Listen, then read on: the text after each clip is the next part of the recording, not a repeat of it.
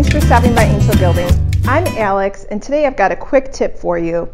We're going to be talking all about pouring silver versus spray silver, and why it is if you are looking to create a front surface or first surface or spray chrome surface, why it is that we will almost always recommend that you work with spray silver.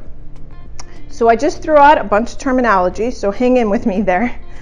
When I say first surface, front surface, spray chrome, what I mean is the surface on which the silvering is deposited.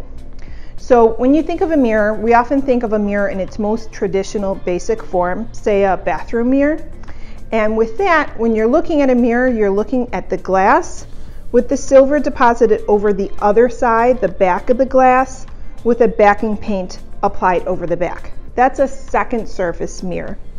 But a first surface, a front surface, or even a spray chrome surface, that's an oftentimes opaque piece with the silver applied over the front with a clear coat applied over the front of that. So I don't have a piece of glass or something like that between me and the silver. I'm essentially looking directly at that silver with just a small protective coat in between. And for those types of pieces, we really recommend that you work with spray silver. And as you can probably guess, there's two main processes for applying silver. There's pouring silver and there's spray silver. Now in our formulations, pouring silver is not a more dilute version of spray silver. It is a different chemical formulation. So it's not the case that you can just assume that you can dilute one chemical to get another. The pouring silver is a different chemical formulation and they have different uses. Now to illustrate this, I have gone ahead and silvered these 6-inch pieces of glass. As you know, if you've seen any of our other videos, this is kind of what we prefer to use for our sample pieces, is 6-inch pieces of glass. Now I followed the exact same process overall, except on this piece I worked with pouring silver, and on this piece I worked with spray silver. And here you can see a good number of the differences.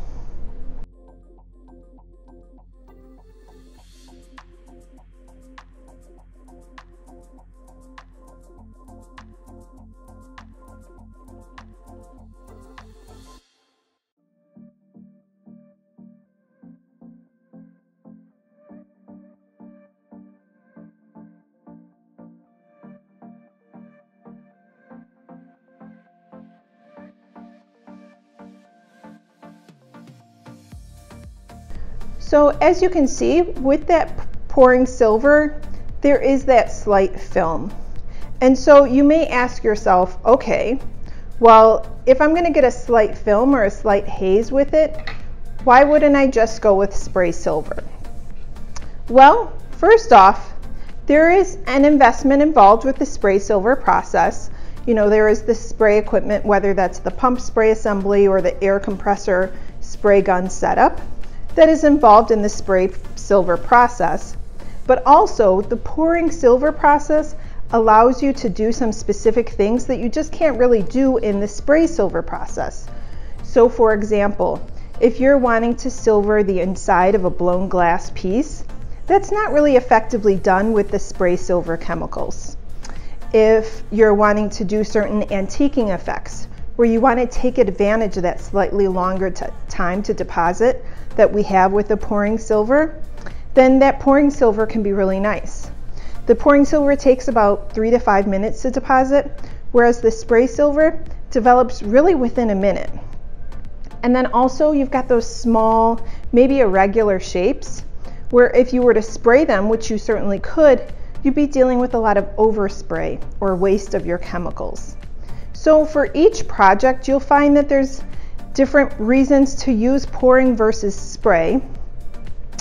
And you've got to just kind of determine for your particular project which one works best for you.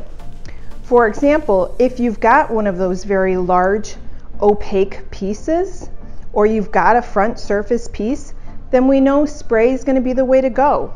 If you've got a really large sheet of glass, it could be really cumbersome to work with the pouring process, so spray is going to be the way to go. Now, as you may have heard, I did say almost always. We almost always recommend on a front surface mirror that you spray silver. Of course, like everything, there's going to be exceptions. More often than not, those exceptions are going to be in some more technical scientific applications. And if you think that you might be one of those exceptions, I definitely recommend that you reach out to us. You can do that in the comment box below. You can do that through the Contact Us page on our website.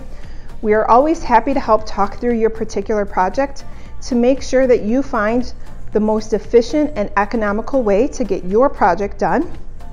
And if you have any other questions, any other ideas for quick tips, we'd love to hear those. And be sure to subscribe to our YouTube channel and check out our website, angelgilding.com. Thanks for stopping by.